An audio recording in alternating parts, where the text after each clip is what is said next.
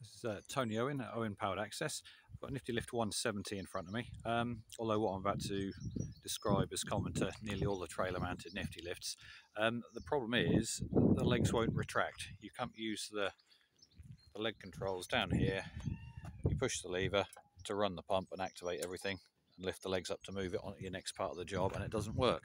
Right, so we'll just go through the real straightforward reasons why that won't work. Chances are, we'll start with the simple and we'll work round. When you've got out of the basket, when you've finished your job, you've knocked the stop button in. Really is as simple as that. It's at hip height. It's a bit too easy to get to. Nearly all the time the machine won't work just because you knocked the stop button. That goes clockwise, an eighth of a turn, and that comes out. Right, so that's ruled that out. Come round the machine here. Right, next thing is key switch on one of these. There's three positions: off in the middle, turned anti-clockwise one click, or up to the basket is the way you'll have the key when you're using it. When you come to move it, drive it, lift the legs up, do anything on the ground, or even operate it from down here, you need to turn this past the zero position, turn it one click clockwise, that'll be down towards the ground. The alarm will go off for a few seconds, which is quite irritating. Right, there we are. So now the key switch is on the ground position. So we've ruled that out as a cause.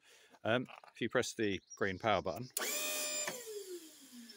and the pump runs, well, we at least know we've got power and everything's fine. Chances are it's really simple. I've kind of left it fairly obvious on this machine. I've left the boom raised here and here, and that's your clue. The legs won't operate when the boom is in any position but fully down. And by fully down, I really do mean fully down. We come around here, underneath the boom is this switch here.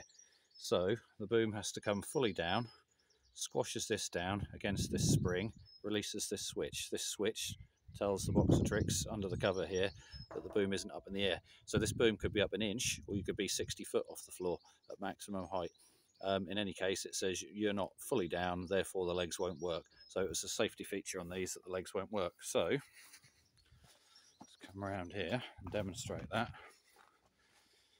Okay, so the legs won't work, even though we've ascertained we've got power, the stop buttons are out, it's switched in the right position down here. So all we need to do now is just bring this boom all the way down.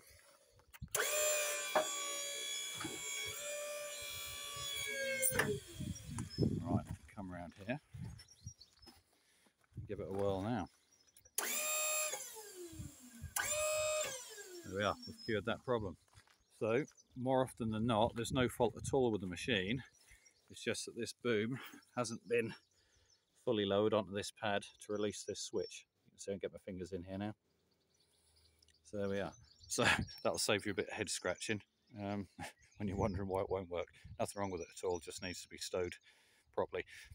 Very often what happens, certainly if there's two of you in the basket, you'll come down, you'll think it's on the boom rest, which it more or less is, but when you get out, 200 kilos gets out of the basket, there's a little bit of hydraulic oil pressure in the ram still. This just jumps up by a couple of inches, and obviously the machine then thinks it's up in the air and it won't work. So bring the booms down fully using the ground controls, and problem solved.